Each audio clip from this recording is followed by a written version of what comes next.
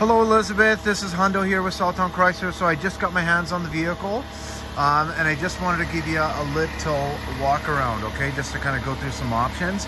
So on this one you do have the LED fog lights.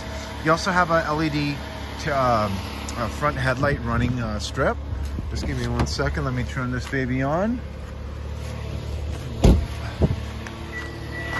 notice there's that nice little kind of dual LED strip, but really nice vehicle. Obviously we got some nice alloy wheels, and again the body on this one is really clean, but this one particularly does have a block heater.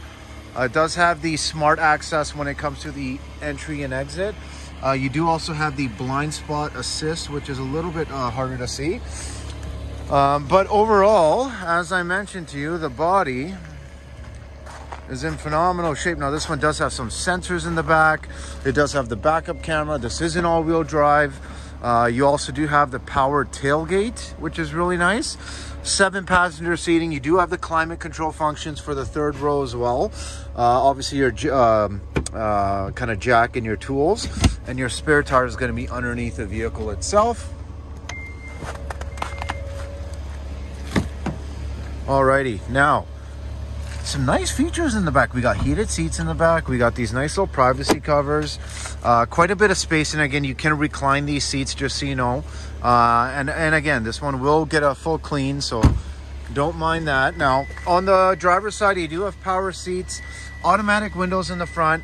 You also have your blind spot assist function right there.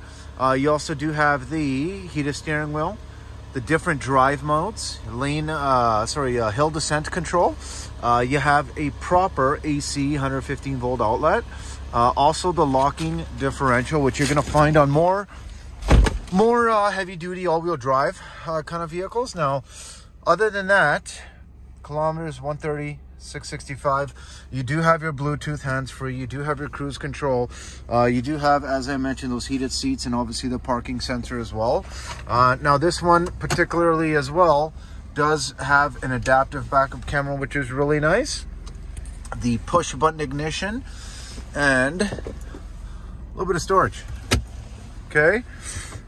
Now,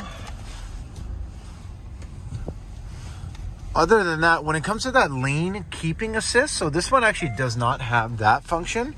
It has the blind spot assist, so maybe that was the confusion there, which is actually not a bad thing, considering that, you know, with the amount of windshields that we go through, and we got some USB auxiliary, with the amount of windshields that we kind of go through in Edmonton, it's, you know, in Alberta, it's obviously something where it's kind of nice to not have the need of spending excess money when it comes to that type of specific lane keeping windshield, which is a little bit of a different system. But yeah, let me know what you think, Elizabeth. Obviously payments definitely do sit well online. I'm more than happy to try to shake your hand and send you home in this thing, and obviously lower that financing rate for you. But either way, let me know what you think. 780-932-7597.